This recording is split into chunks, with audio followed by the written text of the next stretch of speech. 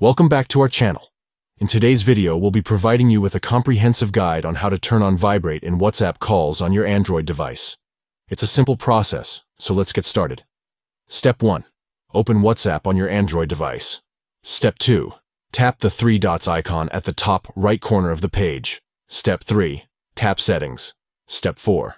Now, navigate to Notifications. Step 5. Look for the Calls option and tap on it. Step 6. Within the call notification settings, locate the Vibrate option.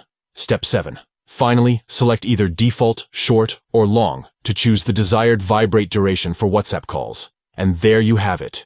You've successfully turned on Vibrate in WhatsApp calls on your Android device.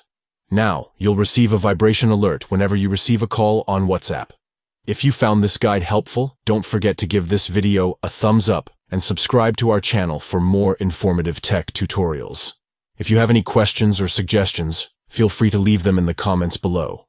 Thanks for watching, and we'll see you in the next video.